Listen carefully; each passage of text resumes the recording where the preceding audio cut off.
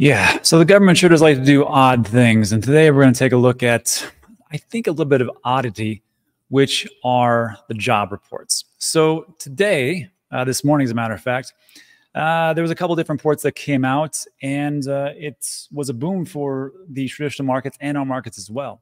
So at 8:30, we had U.S. non-farm payroll, also unemployment rates, hourly wages over a year. And then we also got to take a look at initial claims. And what this revealed to us, I thought it was odd but interesting.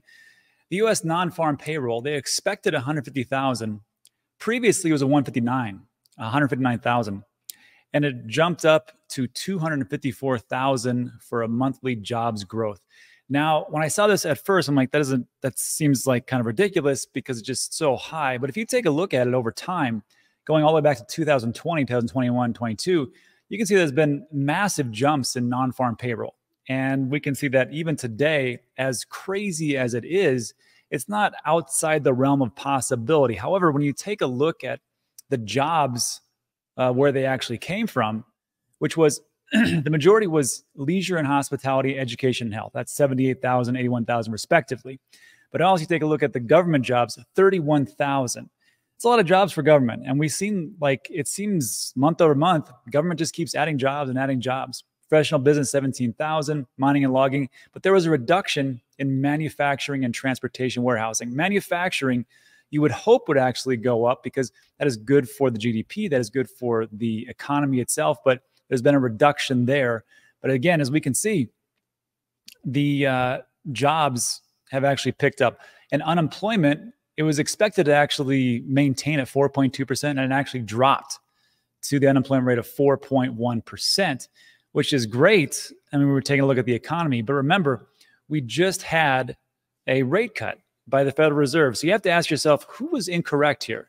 Because the reason why the Fed cuts rates is because they're thinking to themselves, okay, we need to do something to kind of stimulate the economy. There's just too much, the rates are actually too high. We need to stimulate, we need to do something, we need to do something fast.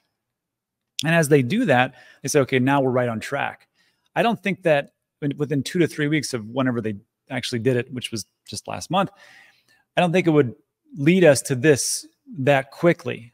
So when I take a look at these jobs reports and these numbers, like, something isn't coming together correctly. And I know that there's been a lot of calls for a recession. Even myself, I always thought that recession was coming late 2025, maybe 2026, but it doesn't look like there's anything in the recession or that could be attributed to a recession coming in anytime soon. But you have to remember this also, lastly, which is the government will revise these numbers. So it's not like these are set in stone. This is just preliminary reports. But as they come back and go, well, you know what, maybe we'll revise this a little bit that way, or a little bit higher, a little bit lower. And sometimes it's actually drastically, especially for jobs growth. So again, when I take a look at this, I'm just wondering myself, is this because of, and of course, not to get political, but there is a presidential election right around the corner. I want to say we have 33 days or so, correct me in the comments section, but this is actually a very good report for the government. I think the Biden administration or Kamala Harris or whoever's in charge of the United States, I have no idea.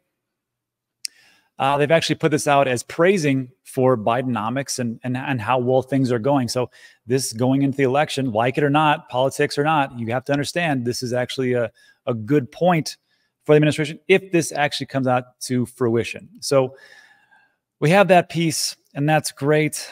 But also we took a look at initial claims, and those ticked up a little bit. Of course, when you are first have a separation from an employer and you're going to collect unemployment, that will be your initial claims. Went from 219,000, just a little bit high, to 225,000. So we have more jobs, but we have more people getting laid off and collecting unemployment.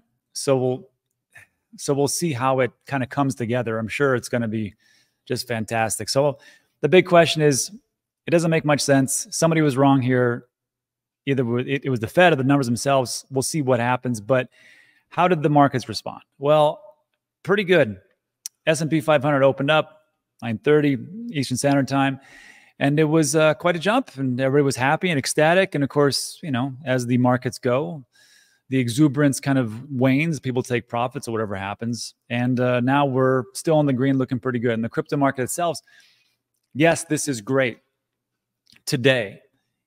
And I can't say that I have a crystal ball and can tell you exactly where things are going, but I want to remind you that the reason why the market's dipped in the last couple of days, first of all, was the longshoremen in the harbors for their potential strike, which looks like it's already been averted in a record of 3 days.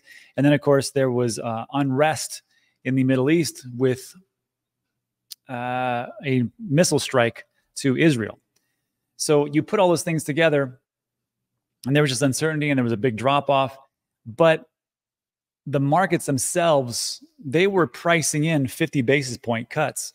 And we got that last month.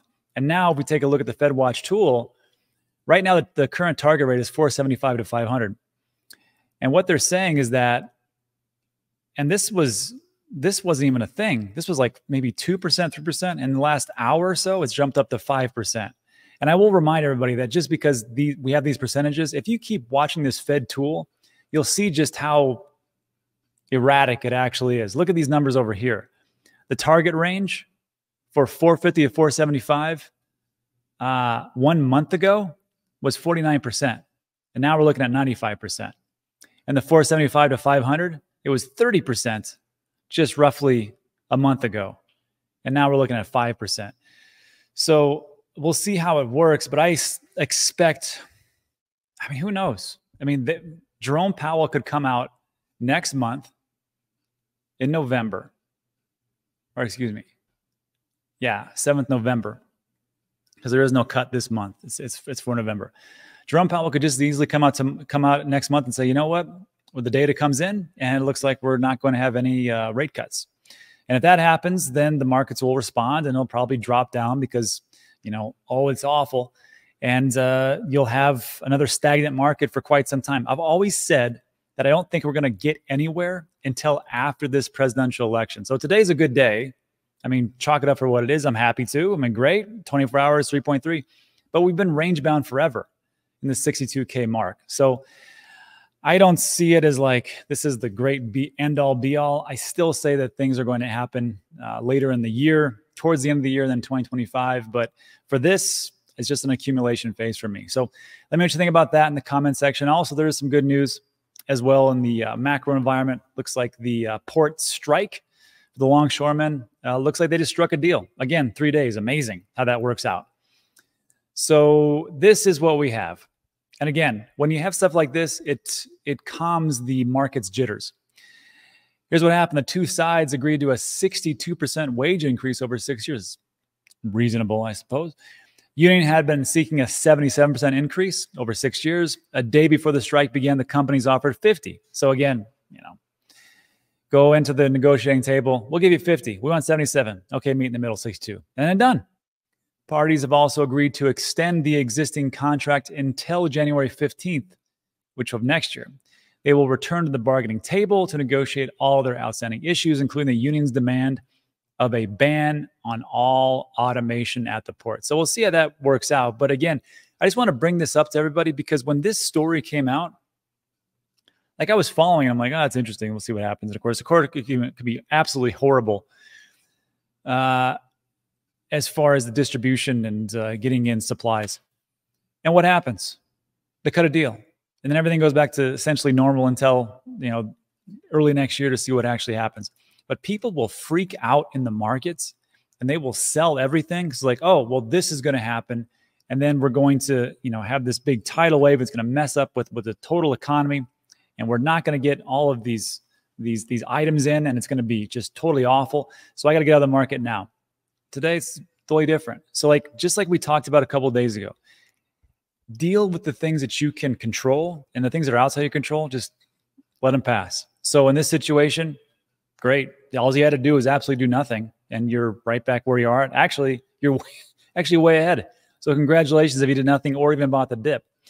So there is that piece. And then also, just wanted to bring up a couple of pieces of information, which was we were talking about Ethereum on NFA Live yesterday morning, as a matter of fact. And one of the things that we brought up, or Ben's question was, do you think Ethereum is just an old relic and it won't really do too much? And, you know, we went back and forth, but I said, look, I go, Ethereum, I mean, it is an older crypto. It's been around for quite some time. And I said, yeah, it's not as fast as other chains. It has slower TPSs. It's very expensive compared to like other layer ones. But I said, you know, there is one thing about it. That is that it's battle tested. And for traditional markets, they look at that and go, you know what? We're not going to risk trillions of dollars on some chain that sometimes will just go down. We'd like to see where these are going, and we'll use this one. Now, that's not to say other chains won't be used, but this was a report that came out that Visa launches their tokenization platform. So payment giant Visa announced its plan to launch a stablecoin tokenization platform, launched next year. Again, like I've always said, I don't think anything's going to happen until 2025, end of the year maybe, and that's it. Platform will enable banks to mint, burn, and transfer fiat currency-backed tokens. Let me say that again. The platform by Visa chose Ethereum, enable banks to mint, burn, and transfer. I know you right now are probably saying to yourself, who cares? I don't care. I don't like my bank. That's true. And you may not like your bank. I actually personally do like. I have USAA. It's a great bank. Horrible on payments, but whatever. But if you have something like this, and Visa is partnering up with the banks, what does that mean for Ethereum? Well, if Ethereum's on the rails, maybe that's something to take a look into and maybe diversify in your portfolio. I'm just saying, as they partner with banks and Visa does this tokenization platform. And also on top of that, you have to remember this, PayPal, which chose 2 chains to build their PayPal USD stablecoin. And those 2 chains are Ethereum and Solana. Now, I don't know why they chose Ethereum for that. It's, you know, as far as layer 1, I'm guessing it's a layer 2 because that seems kind of ridiculously high for payments. But if you're thinking to yourself, like, which one's going to make it? Sometimes you don't have to even have to worry about the different projects that are coming out. Maybe you just get into the layer 1. But this is what happened. PayPal, Ernst & Young, settled the first corporate payment via PYUSD stablecoin. And just to be clear, Tether still owns the lion's share of stablecoins, but PayPal is trying to make a dent, so we'll see if it works. So the transaction was a way to demonstrate how corporations could use stablecoins to make instant payments. Robinhood, you know, that equities trading platform, and Revolut, also a bank, a neobank, are reportedly considering launching their own stablecoins in some jurisdictions. Which layer 1 do you think they're going to use? Tether's USDT largely dominated the stablecoin market. At the time of writing, USDT has a market cap of 119 billion. It's a lot. Again, lion's share. USD Coin, or USDC, has 35 billion market cap, and PayPal USD has pretty much not really that much. They're trying to break into it. So I'm bringing this up to you not because I own a bunch of Ethereum. I really don't. But if you take a look at where things are going, I mean, I own Ethereum, but it's not like the massive, like second piece of my portfolio. I just want to bring it to people's attention because I think that Ethereum gets kind of a bad rap, and I see like behind the scenes where people and big institutions are going. Now, you can go the other way and say, well, I'll wait for the other people to come in, but I'm just talking about what's going on now. Who has the partnerships? Who's making all these things for layer 1s? And it looks like, I mean, Ethereum is doing a pretty good job, and it's not as dead as people would report. So let me know what you think about that in the comment section. And then lastly, just to end up, we did a video with Beardy, and it was pretty great. It was tough for him to talk about, but he lost his essentially his life savings on an AI scam. And I read the comments, and they were pretty brutal, but that's just normal. You know, some people just, that's just how people are, right? I don't know what they're going through in their lives to leave these comments, but I just want to remind everybody that scams, it's not a question of if, it's a question of when you're going to get scammed. And I know people say, well, I will never get scammed because of XYZ. Trust me. I get emails weekly by people who say the same thing. I've been in the market for blah, blah, blah. I never thought it would happen to me. And then all of a sudden I was distracted and I lost this and this and this. It happens. This is a great piece from Scam Sniffer Web3 Anti-Scam. In September alone, September, 10,000 victims lost almost $50 million to crypto phishing scams. I don't know about you, but I thought that meme coin traders, some of them did pretty good, but apparently not. It's the scammers that make all the money. In Q3, phishing losses total 127 million with an average of 11,000 victims per month. 2 major victims accounted for 87 million. So just so you know that as time goes on, again, try to minimize what you get scammed out of. It's not how much you make, it's how much you keep, like we always talk about. Don't get too upset. Try to follow the rules that I have over here. Everything's a scam until proven otherwise. And hopefully it works out for you. So that's it for today. Just want to bring those items to your attention. And then, last couple of PSAs, which was if you have World Mobile Token, remember you have until the 21st of October to swap them out. If you are staking it, you have until, I would wait until after the 9th when you get your staking rewards and kind of go from there. Also, if you're looking for discounts on different crypto projects that are out there, follow us at Velos Finance. This is a project that I'm involved with. There's a link in the description. You can figure it all out and go from there. But that's it for today. So look, like today's video, give it a thumbs up, consider subscribing. When we talk about is time sensitive, but that is it for that piece. Now let's do a little quick Q&A and I'll answer all your questions to the best of my abilities and we'll go from there. But if you got to take off, take off. Appreciate you guys stopping by. And that's it for this one.